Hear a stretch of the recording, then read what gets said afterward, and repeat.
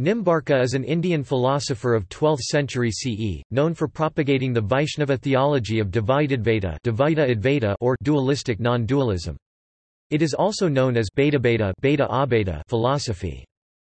According to his eponymous tradition, the Nimbarka Sampradaya, Sri Nimbarkacharya appeared in the year 3096 BCE, when the grandson of Arjuna was on the throne. Contrarily, scholars headed by Professor Roma Bose theorize he lived in the 13th century, on the presupposition that Sri Nimbarkacharya was the author of the work Madhvamukhamardana. This has been proven to be an erroneous attribution. Bhandarkar has placed him after Ramanuja, suggesting 1162 AD as the date of his demise. S. N. Dasgupta dated Nimbarka to around middle of 14th century.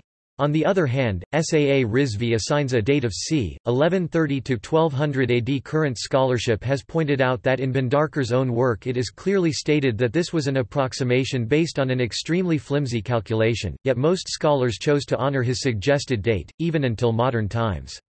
The latest scholarship has demonstrated with a high degree of clarity that Nimbarka and his immediate disciple Srinivasa flourished well before Ramanuja, and that Srinivasa was a contemporary, or just after Sankaracharya. According to tradition, Nimbarka was born in Vaidaryapatanam, the present-day Mungi village, Pathan in East Maharashtra.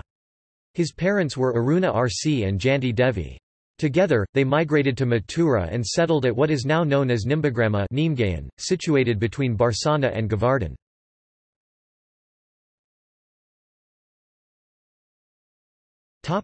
Philosophy.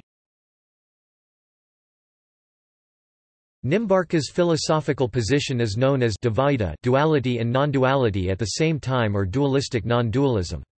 The categories of existence, according to him, are three, i.e., cit, acit, and isvara. Cit and acit are different from isvara, in the sense that they have attributes and capacities, which are different from those of isvara. Isvara is independent and exists by himself, while cit and acit have existence dependent upon him.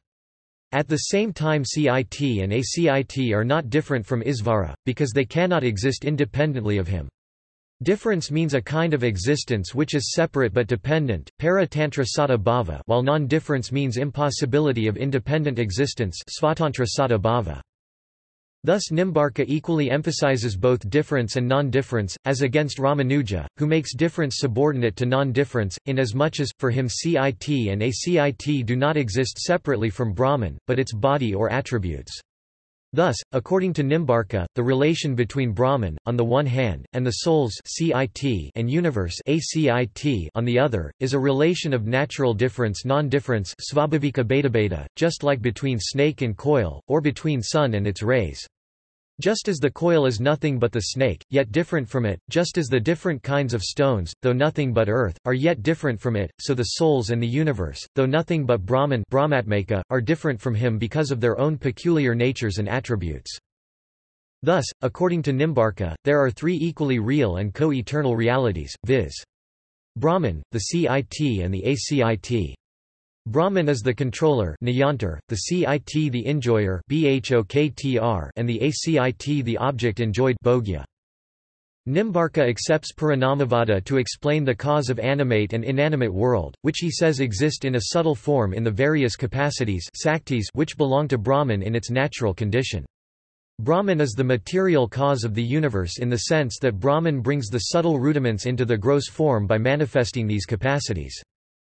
For Nimbarka, the highest object of worship is Krishna and his consort Radha, attended by thousands of gopis, or cowherdesses, of the celestial Vrindavan. Devotion according to Nimbarka, consists in prapatti, or self-surrender.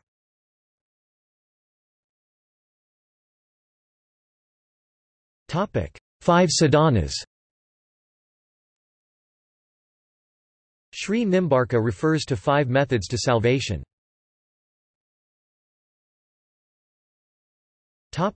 Karma, ritual action.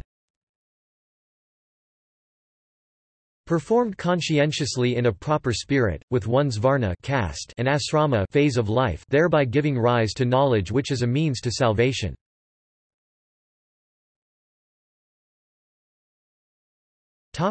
Vidya. Not as a subordinate factor of karma but also not as an independent means for everyone, only for those inclined to spending vast lengths of time in scriptural study and reflection on deeper meanings.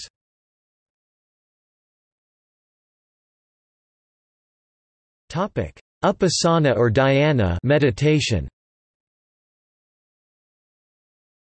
It is of three types. First is meditation on the Lord as oneself, i.e. meditation on the Lord as the inner controller of the sentient. Second is meditation on the Lord as the inner controller of the non-sentient. Final one is meditation on Lord himself, as different from the sentient and non-sentient.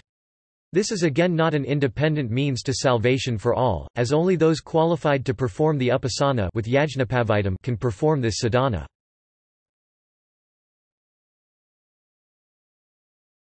Prapatti, surrender to the Lord, devotion. Devotion and self-surrender to God as Sri Radha Krsna. This method of attaining salvation, known as Prapatti sadhana, contains elements of all the other means, and is most importantly, available to all. Men, women, foreigners, all classes and castes or non-castes are permitted to seek liberation through this, the most important sadhana. It is referred to as sadhana or apara bhakti, devotion through regulations. This in turn leads to para bhakti, the highest devotion characterized by madhurya rasa, the sweet emotions of devotion experienced by those perfected in sadhana bhakti.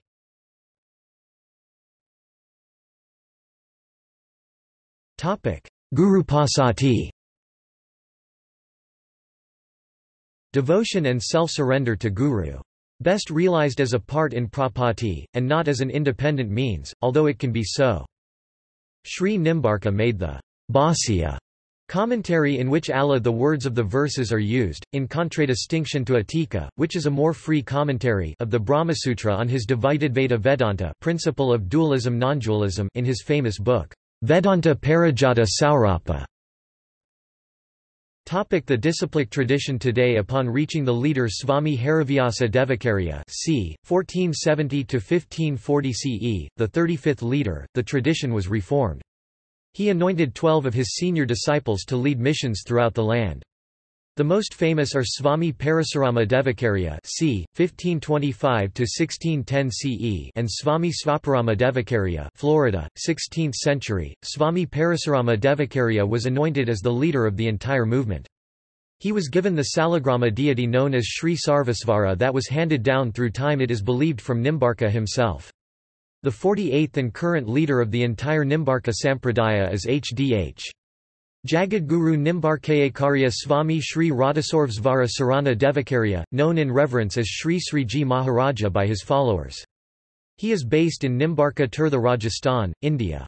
He is the current leader of the Sampradaya, who worships the Salagrama deity known as Sri Sarvasvara.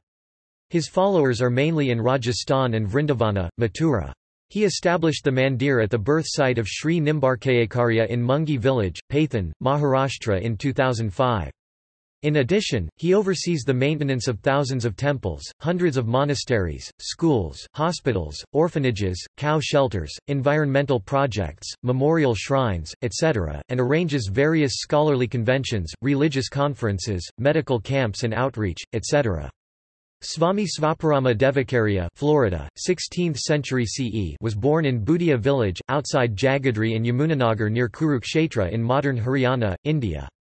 He established over 52 temples in Punjab, Haryana and Vraja during his lifetime. His current followers are found mostly in Vrindavana, Haryana, Punjab, Bengal, Rajasthan, Orissa, Assam, Sikkim, Bihar, other regions in Uttar Pradesh and Maharashtra, also in significant numbers in Nepal. In his sub-lineage, there are many branches. Notable saints of this sub-branch include the famous Saint Swami Chatur Chintamani Nagaji Maharaj, who started the Vraja Parikrama. This tradition has been continuously maintained over 528 years by the acharyas of the Svaparama Dwara sub-lineage. In this same tradition Swami Sri Ramdas Kathiababa came to Vrindavan and made his first monastery there. This branch is currently led by Swami Ras Bihari Das Kathia Baba at Sri Kathia Baba Ka Sthan, Sridham Vrindavan, India. This ashram is known as the Gurugadi, or seat of the Guru. Of this sub-branch is a continuation of the lineage of Swami Ram Das Kathia Baba, Swami Santadas Kathia Baba and Swami Dhananjaya Das Kathia Babaji Maharaj. Swami Dhananjaya Das Kathia Babaji built several ashrams. The present Acharya Swami Ras Bihari Das Ji Kathia Baba has constructed 20 new temples and monasteries in India and abroad. Another Acharya of this lineage is Swami Brindaban Bihari Das Mahanta Maharaj at Kathia Baba Ka Ashram, Shivala, Varanasi, Uttar Pradesh and Sukshar, 24 Parganas North, West Bengal, who has undertaken projects for orphans and aged persons, building schools and elderly care homes. He travels relentlessly to spread Nimbarka philosophy through world religion conferences held in US, UK, Sweden, Africa, Bangladesh and other different countries across the globe. The Sukshar Kathababar ashram was originally established by Swami Dhananjayadas Kathia Baba and is presently headed by Swami Brindabanbiharidas Mahanta Maharaj. The famous teacher and leader Swami Haripriya Sarana Devakarya founded the temple and monastery at Bihari Ji Ka Bagicha, Vrindavana, sponsored by his disciple, the philanthropic Sri Hargulal Barawala and the Barawala Trust in the 19th century. The predecessor of the current successor was Swami Lalita Sarana Devakarya, who died in July 2005 at the age of 103. One of his other disciples is the world-renowned Swami Gopala Sarana Devakarya, who has founded the monastery and temple known as the Sri Golok Dham Ashram in New Delhi and Vrindavana. He has also helped ordinary Hindus who are not Vaisnava to establish temples overseas. Of note are the Glasgow Hindu Mandir, Scotland, UK, the Lakshmi Narayan Hindu Mandir, Bradford, UK, and the Valley Hindu Temple, Northridge, CA. He has also facilitated major festivals at the Hindu Sabha Mandir in Brampton, Canada. Another of the famous leaders was Sri Radhavalabh Sharan Devacharya, who presided at the Baijaraj Temple in Udaipur, Rajasthan.